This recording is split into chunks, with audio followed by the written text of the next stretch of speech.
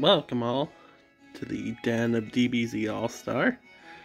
This is DBZALLSTAR, or Steve if you prefer. This is my first Funko Freak-Out video. Now, a freak-out can be a positive thing, or a freak-out can be a negative thing. This is a little of column A and a little of column B. Today I'm talking about my latest Funko acquisitions. These first two I'm going to talk about are the Funko Pop Television number 1284. This is part of the Parks and Recreation line. This is Mona Lisa, who was an exclusive for fall 2022 for the convention season. She was released at New York Comic Con 2022 with a convention exclusive sticker. The shared exclusives, this was a shared exclusive with Target, but could also be purchased off Funko.com with this shared exclusive sticker. And over here, we have the Pop Funko and Pop Tea. This is the Diamond Edition Spider-Man from Spider-Man No Way Home's end sequence, featuring the Steve Ditko inspired design here. I'll also be showcasing two shipment arrivals. So, both Mona Lisa and Spider-Man were store pickups from local stores. We'll start with the bad and we'll move into the good, switch over to another bad freak-out and another good freak-out we'll conclude with. So, with regards to Mona Lisa here, move Peter out of the way. As you can see, we do have some quality control issues here with Mona Lisa. Not sure how well my Samsung Galaxy S20 FE is picking up, but if you look closely, you can see there's some quality control there along the hairline. Do love the concept of this pop with Mona Lisa's "money please" being given homage here. Was something she utilized as a way to get her way during the beloved sitcom Parks and Recreation. I do love this line, but I've really dramatically reduced the number of Funko items I do purchase due to the way I feel about their business practices, as well as the fact that I want to have some semblance of self-control. For example, I was collecting just about everything regarding the Dragon Ball, Dragon Ball Z, and Dragon Ball Super lines. I do not do that anymore, and that is due to self-control, and again, the business practices that Funko partakes in.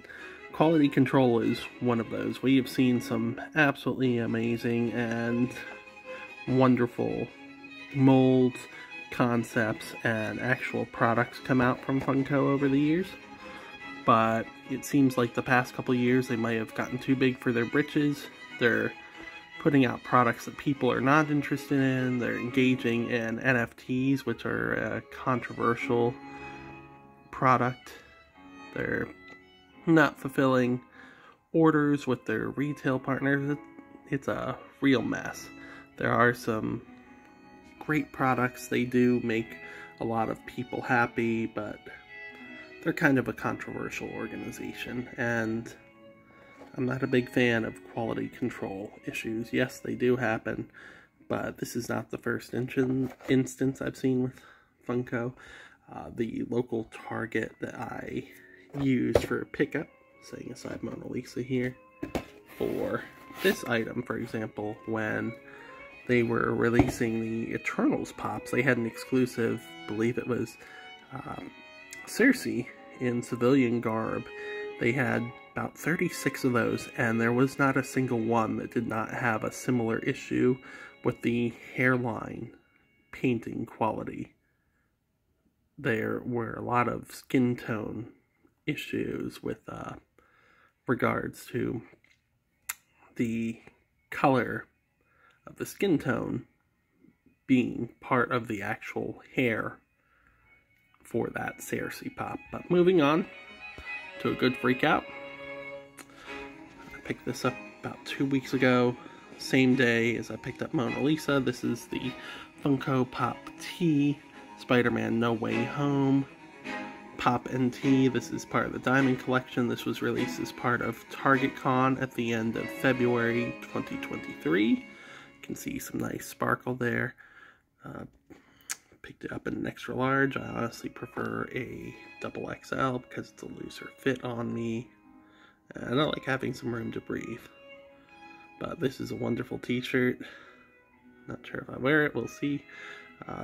Might display this as I have been these last 2 weeks because I had to decide whether or not I wanted to actually post this video when I originally made it. I'm remaking it for probably the 6th time because I don't like to put negative energy out there, but I've come to the conclusion that if I'm just being informative and I'm expressing my opinion, people don't have to agree with it. It's not necessarily a negative thing. So, the rest of the box here. I do have a small Spider-Man display. It includes omnibuses, or omnibuy, trade paperbacks, omniboo, I guess. If you watch Omar's Near Mint Condition, we call them that as well as Funko Pops. So this has been sitting on that shelf. It's probably where it will go back. So moving on to a negative freak out. I got this, I want to say the Wednesday before this past Wednesday. So that would be February 22nd, and let me show you why it's a bad freak out. So, I have resolved issues with this with customer service, but I left this in a box because I did plan on making this video.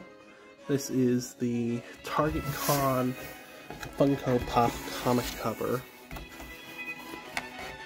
featuring the comic cover of Amazing Spider-Man 300, the first full appearance of Venom. We've got that cover shown in full there. Got Spider-Man in his black costume. But this is as it came. No protective substance whatsoever. That's how they shipped it. And as a result, got some damage there. So I was rather upset, understandably, because at minimum, you expect some sort of protective packaging or substance to keep the product that you're paying for safe. I have had a number of issues with Target, including some bait and switch on their part. And unfortunately, I think this is just going to be an ongoing issue. So best thing you can do is, if you're willing to keep it, if it's an item that has sold out and they're not willing to replace it, even though personally I think they should, the least they can do is offer you some sort of financial compensation, which is what they did. Called them up and they refunded the product, so that was great. I'm willing to forgive. I'm not going to forget, because this is just a continual issue with Target. So this, again, was released as part of the Target Con, the end of February. And I'm really digging these comic covers. I'm not complete on collecting them. I think I'm going to pick and choose, but because I'm a huge Spider-Man fan, as one of my buddies, Greg, can attest, this was not one I was going to pass up. So, setting that aside, moving on to the final. Let's end on a good note. We have the Funko LLC Pop Marvel Spider-Man No Way Home S3 or Wave 3 8-pack. And this was exclusive to Walmart. here, it is a large case. So Walmart in the past has not sent any protective material. They did do the bare minimum here and include some protective material here in the form of, I call them shipping bubbles. I'm gonna pull this out gently so you guys can get a look at it. I received this the exact same day as the Spider-Man comic cover. So what this is the Funko Pop Spider-Man No Way Home 8-pack. This was released as part of the 3rd series for this line. And you have the Tom Holland Spider-Man, you have the Friendly Neighborhood Spider-Man, and you have the Amazing Spider-Man. And down here, you have Doc Ock, you have Electro, you have the unmasked Willem Dafoe, Norman Osborn, Green Goblin, you have the Lizard, you have the Sandman. As you can see, you have the Walmart exclusive sticker, the Spider-Man No Way Home logo. Come over from the top here. Videos are not meant to be professional, they're just meant to be for fun, so I'm filming it on my coffee table here. Show off the side of the box.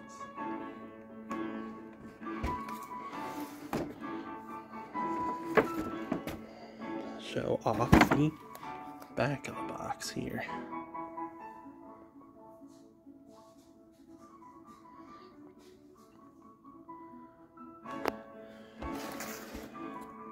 Show off the other side of the box. I do not know that I am going to display this one until I have more room. But this is a wonderful product. Big fan. I'm not collecting all of this line, and there are a couple figures in here that for now, Lizard and Sandman, that are exclusive to this 8-pack. And I could very well invest in the Build a Scene Statue of Liberty sets that are coming out. I'm not going to do that because I already also indulge in the Amazon 3-pack featuring these 3 Spider-Men here. But this is great. This cost me about $100 after shipping. If y'all enjoy these, or just if I continue to enjoy having fun making these, I might continue this Funko Freak-Out sequence for the Den of DBZALLSTAR. Thank you for tolerating my technology. I think as I continue doing these, I will improve my technology, I'll improve my skill set, because we all gotta start somewhere. But stay healthy, stay safe, you are loved, you're valued, you're strong, have a great day.